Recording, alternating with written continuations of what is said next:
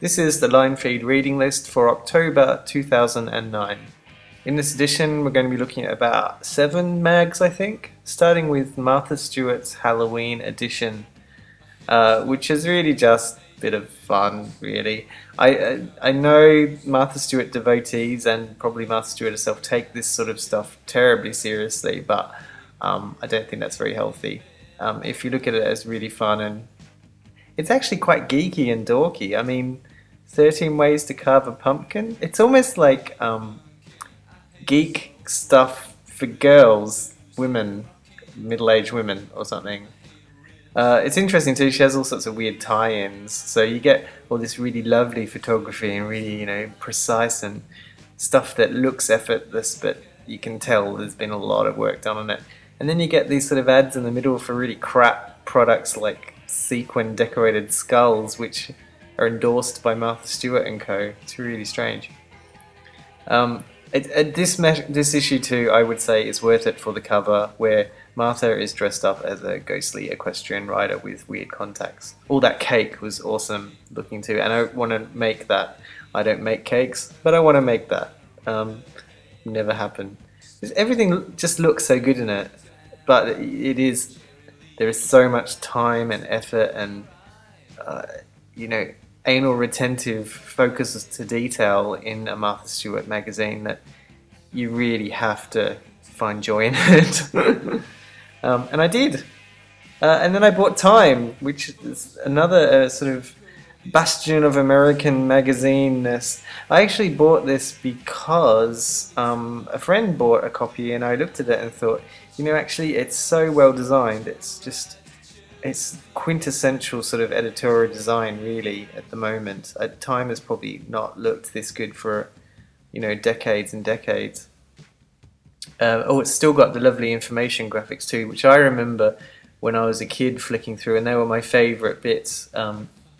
If you want a reminiscence, my mum had a friend that used to collect Time magazines, and I would sit and go through piles of them, just flicking to find all the information graphics, in the shapes of gridiron players and stuff like that. They're not as wacky these days, but they're so lovely and well drawn, and there's just a lot of what I would call magazine craft in Time magazine. It's just, as something, forget about reading it. I mean, read it, it's got good articles, but it's a really good sort of case of quintessential editorial design done really, really well. And leading on to It's Nice That, actually not leading on at all, because they're completely chalk and cheese. But in case you haven't encountered It's Nice That, it's a blog run by a couple of guys in the UK, and I think every 6 months they're putting out a magazine that's sort of a bit like a compendium of stuff they've featured and people they've featured, and it's a really lovely chance to expand on some of their posts and stuff and interview, longer interviews. So it's massive lush full colour images, and it's an article about rulers, I think. I have to admit I haven't had a good read of it yet. You can flick through and be quite well fed just looking at the pictures, really. In this edition there's an interview with Michael Gillette too, one of my favourite illustrators. There's some lovely bits of typography going on this issue as well. And it's just a bit of an evolution from the last one in terms of bolting down the editorial look a bit more, so hoping it changes every issue. It should be really good. Thoroughly recommended, that one. And you can buy it from the It's Nice That website, and I'll put a link to that on the blog. Lifelounge. Now, I really don't want to like Lifelounge, and in fact I think I probably only like this issue because it's a little more restrained than usual.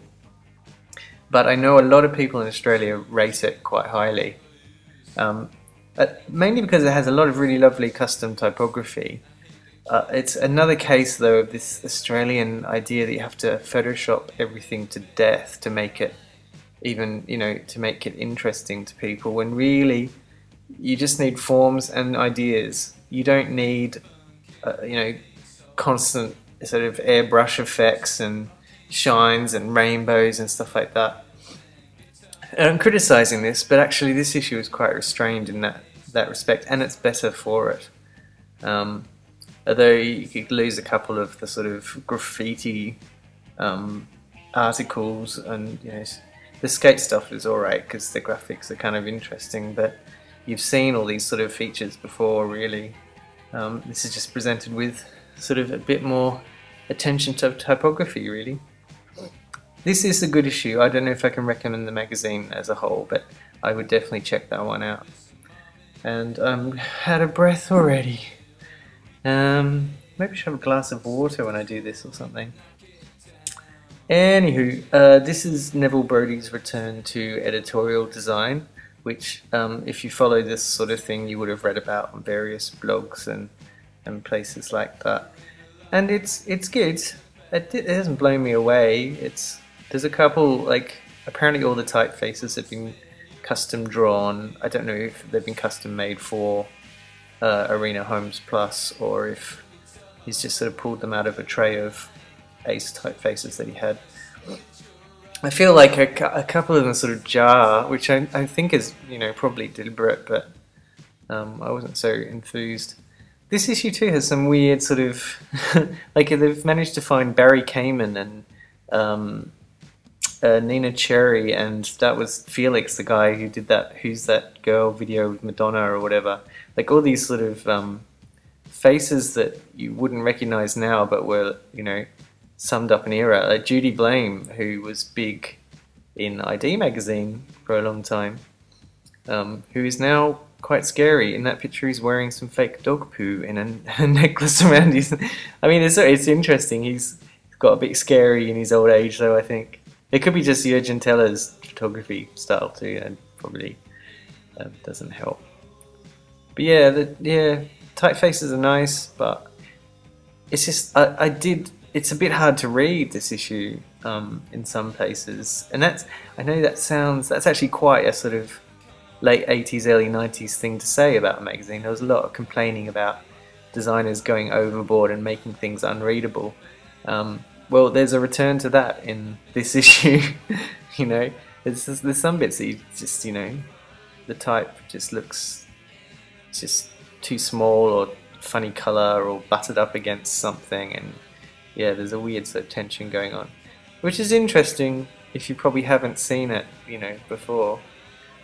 You won't have that problem with Fantastic Man because it's very much of now in terms of it's very much about readability, and everything's very clean and clear and classic typefaces and quirky editorial bits and bobs, like there's a whole sentence down the spine introducing the issue, and there's all sorts of little editorial quirks throughout that the design sort of works with, which is what you get when you have a designer / editorial person in charge.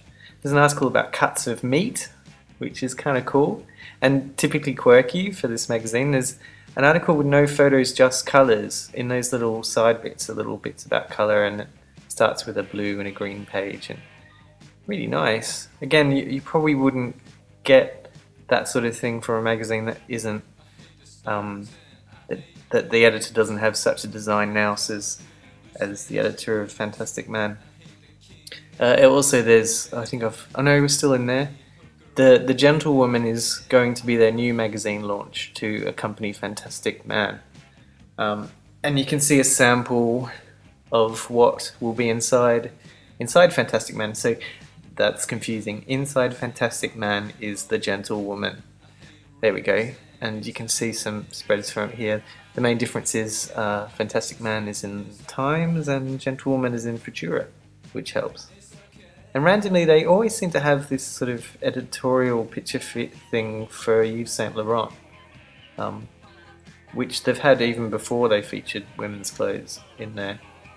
It's kind of nice actually to see what was a quintessentially male magazine having sort of a female persona sort of tucked away inside.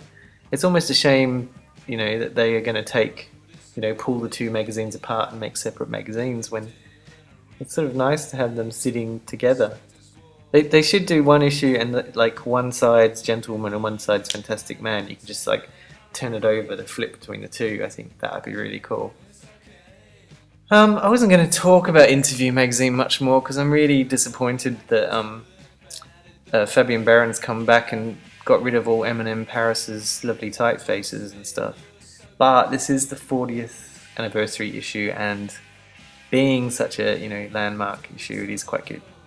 Quite good in terms of you can go back and look at paparazzi pics from the 70s, the 80s and 90s, and there's just it's always nice anniversary issues because they can sit back and relax and be a bit indulgent with the magazine's personal history. And Interview magazine has great sort of personal history.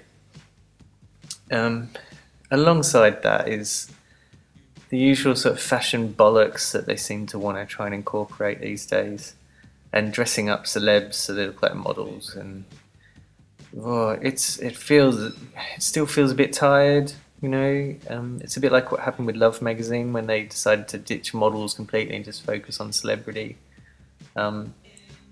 Yeah, it's a bit that Interview's going the other way. They're ditching the celebrities and sticking more models in, I guess. This is why it's worth buying, though. This is a whole heap of images from past issues. See, there's a whole bunch of really nice covers, and it's all really lovely, laid out really well. And it's just, this is like why you buy something art directed by Fabian Baron, because this is where he gets things really right, and it's just really lush. And you sort of think, wow, actually, yeah, you are good. Not something I've thought of Fabian Baron lately. Yeah, and a bit of controversial. I love the sort of flat splatter of orangey red paint across O.J. Simpson's face. But then you're back into the fashion bollocks and interviews with Mike Tyson. You sort of think, this magazine could be better. But for a 40th anniversary issue, pretty good. Nice cover too. Oh, and that's it. That's a much shorter one this time. I hope you enjoyed it, and I'll see you later. Bye.